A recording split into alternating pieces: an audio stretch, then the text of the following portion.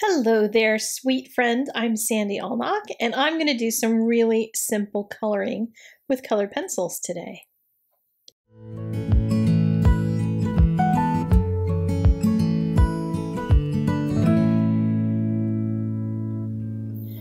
The Sweet Friend stamp set has short strings on the swing, so I drew longer ones in with a pen, and I picked out some colors from my Polychromos set to color with on my card. And I'm going to keep the coloring pretty simple.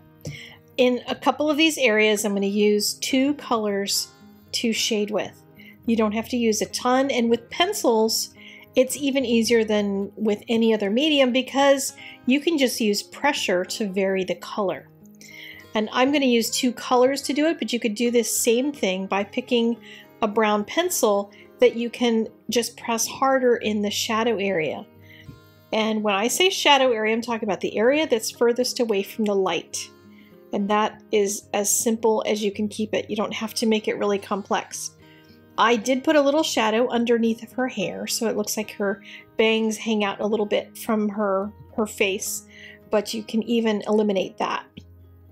And here on her hair, I'm going to use a gray and then a black because that's going to give me some variety in the color without having to control the black pencil to make it go to a lighter color.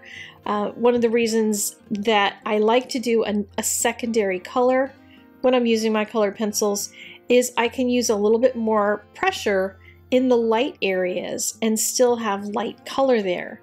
Otherwise, I end up with a lot of white pencil showing through the black in order to try to create highlights.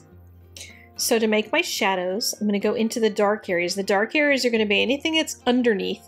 So when you're coloring people, you want to color underneath of the neck and under the head, anywhere in those kinds of areas. If you put a few shadows in there, really that's all anybody needs to look at your artwork and think you're amazing at shading.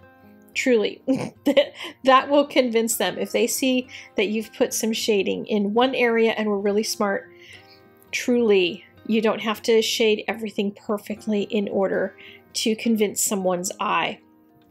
And I have said for many years, keep the main thing the main thing. If you're trying to make this little girl be the hero of the card, then focus your time and energy on her and let everything else fall away. If you want to be crazy like me and make full scenes, then that's fine too. Just know that you're putting a burden on yourself when you do full scenes to make the whole scene look nice. Whereas when you're just working on a simple scene like this, and I'm going to add a few elements to it, but not a lot, in order to make the card special, but keep the coloring really simple. With my little bunny, I'm going to use just the gray. I'll use the same gray that was in her hair because when you simplify the palette on your card, it's going to simplify everything and make it harmonize better. So I'm going to use the gray. I'm not worried about trying to make my lighting in the same direction on the bunny as it is on the girl. And one of the reasons for that is that bunnies' noses and underneath of their mouth tends to be a little bit on the lighter side, and that tends to make the shading look like it's off anyway, and so I just don't stress about it. You know, if you stress about your coloring, you're probably doing something wrong, because coloring is relaxing, and it's supposed to be fun. We're supposed to enjoy making art as opposed to stressing out over it. So I recommend just relaxing. If it gets stressful, get up, go get like a handful of M&Ms or some chocolate chips out of the stash in the cupboard and come back. And you have my permission to have a couple pieces of chocolate to relax you while you're trying to de-stress. For her dress, I put a base coat of a pink down, and I'm going to go in here in each one of these sections with a darker pinkish purpley color. And I'm doing the same thing as I did on her face. I'm putting the shadow for each section away from the light. So if I'm picturing the light from her that's on her face being in the upper left, then I'm going to put all the shadows in the lower right hand side of each one of these things. And that back section is going to be completely covered because it's going to be all in shadow. And there'll just be a couple highlights on the poofs of her dress and then on her shoulder that's facing the sun. And you could get away with doing just this much coloring and that's it. But you know me, I tend to go the extra mile. So I'm going to show you two different things that you can do to make your card special without going to a lot of work. I'm taking a light green pencil and I'm making a very, very light background underneath of her.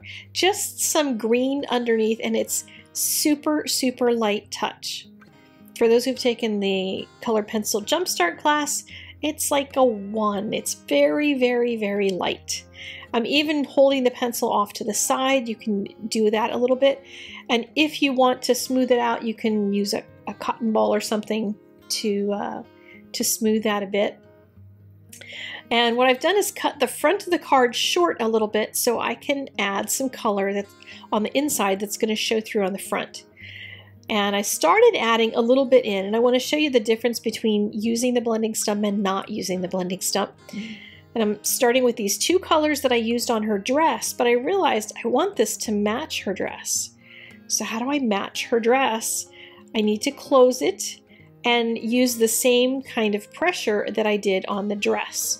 And it's easier to see whether it's working out right by closing the card. So I'm just going to stay in this bottom section, and I want the very bottom to match her dress. And so I'm going to use a little heavier pressure like I did when I was coloring her dress.